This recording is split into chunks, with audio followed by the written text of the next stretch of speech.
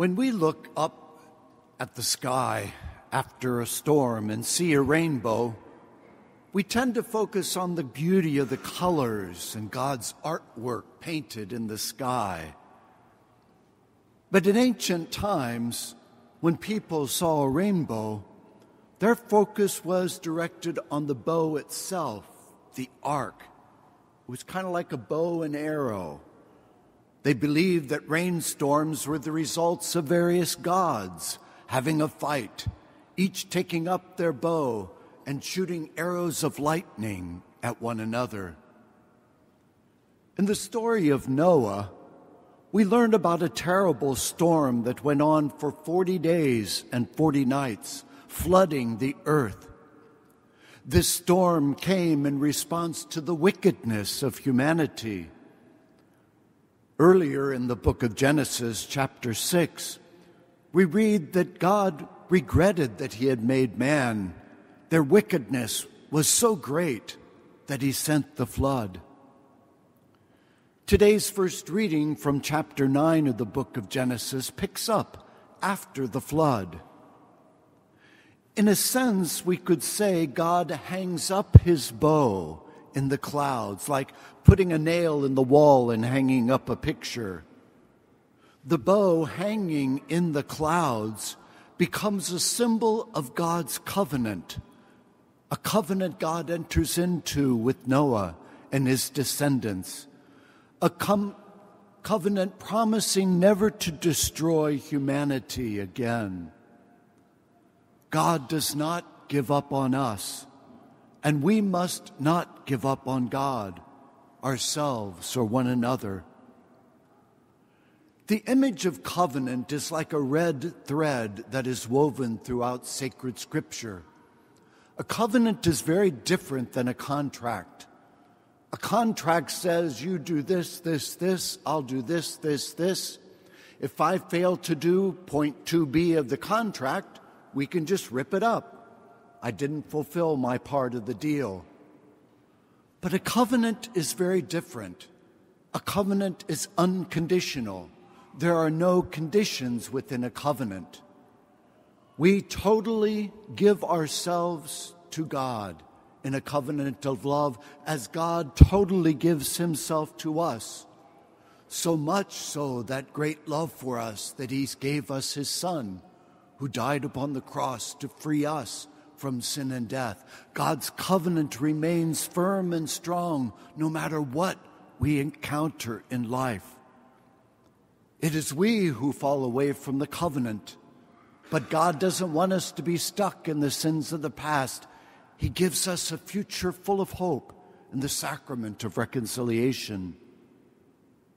In our second reading today, St. Peter draws upon the story of Noah, connecting the water of the great flood with the waters of baptism, in which we are freed from original sin and we become children of God.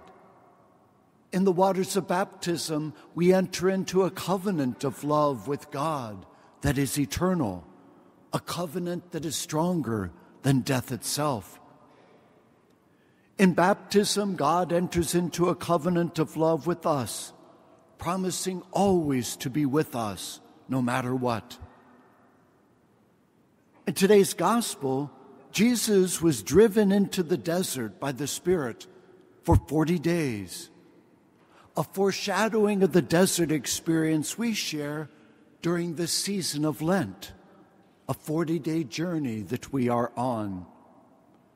In the desert of Lent, we are challenged to confront the wild beasts in our lives, those things that seek to destroy us, to take us away from the covenant we have made with God and God with us.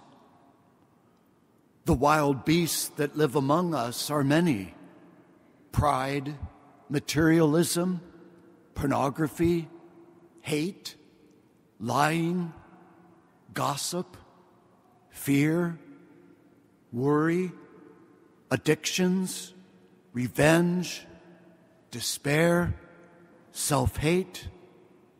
So many wild beasts that are attacking us, trying to get us away from the embrace of God's love.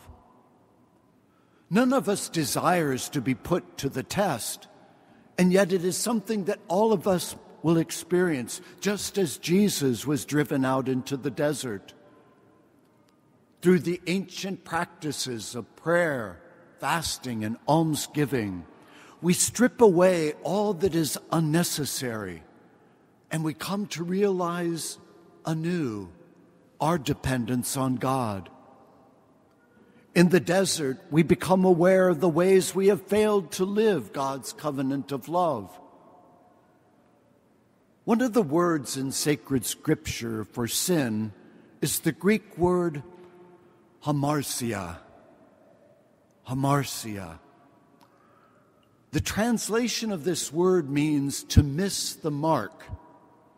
So if you've ever played darts before, you have the bullseye in the middle, and you try to hit that bullseye, often we miss the mark. That is one of the ways of looking at sin in our lives. We know what we're supposed to do, and we strive to do it, and yet often we miss the mark. Even at our best, we are not all God created us to be. We've all missed the mark. We all sin. Today, the words of Jesus come out loud and clear. This is the time of fulfillment. The kingdom of God is at hand. Repent and believe in the gospel.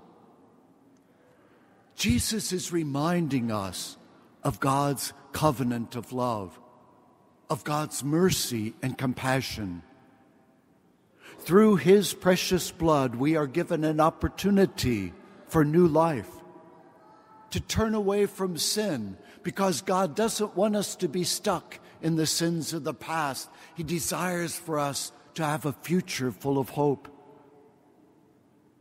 In Scripture, when God enters into a covenant with his people, it reflects God's dream for unity.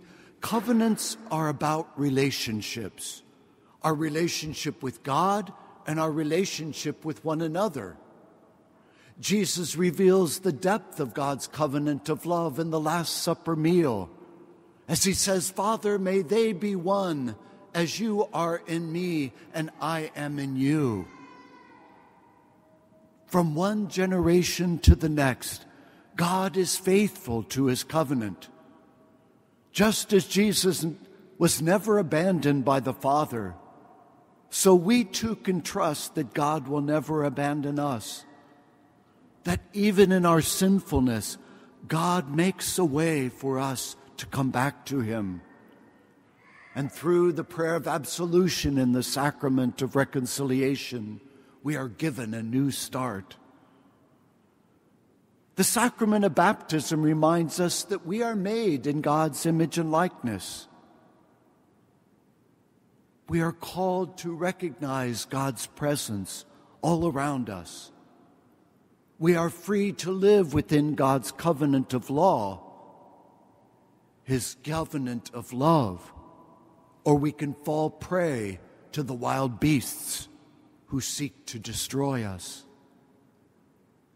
Jesus is our protector. He is our guide. He is our shelter of strength.